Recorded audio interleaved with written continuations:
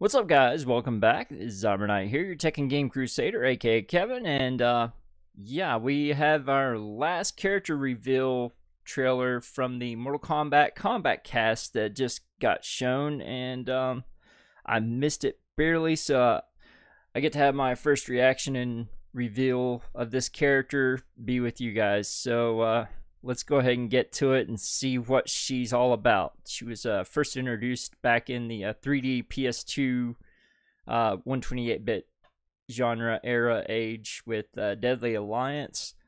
So let's see what she looks like in the new 2D format.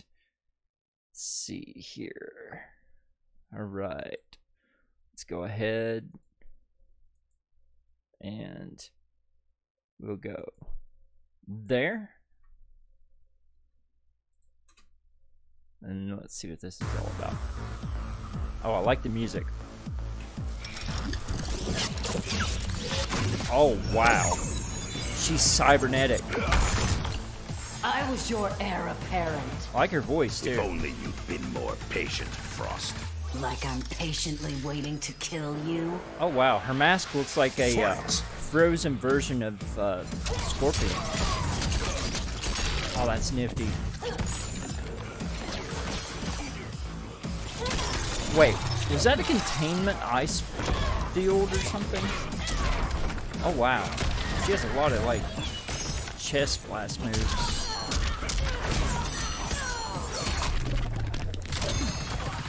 There's a splitting headache for you. What? She chucked her head? And it's back. Oh wow, she can create random weapons, not just the same weapon style all the time. It's all like a club. I like the stage too, War Galleon look. It's pretty awesome. Got high waves in the background. Ooh, she chucked her head upwards. She has Frost Field.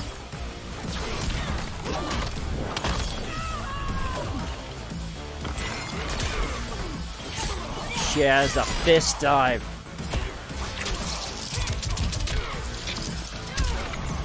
Oh wow. She has a hyper beam. Oh wow. I like the look of the stage that way. That's pretty awesome. Ow.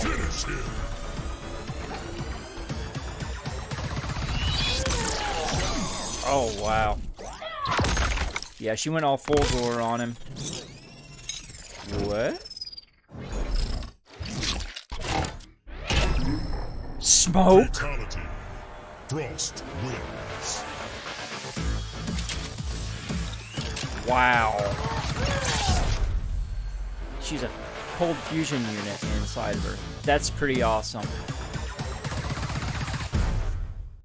Oh wow. Okay guys. Let's dish for a bit here. Wow.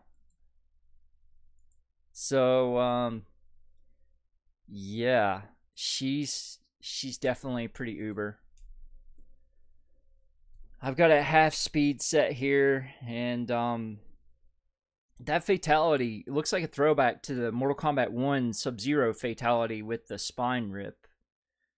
And then it just goes and transports it off to go into smoke. Cyber smoke. I wonder if that's a hint at things to come. I mean, there's already been leaks and stuff on the roster for the combat pack, but I don't take into account leaks until I for real see it for myself. So I'm not ruling something out for like Combat Pack Season 2 or something like that. If we get smoked, that would be awesome. I don't want any more Triborg stuff. Gotta have the legit individual characters. Yeah, that is a nifty move. It's a containment field of ice.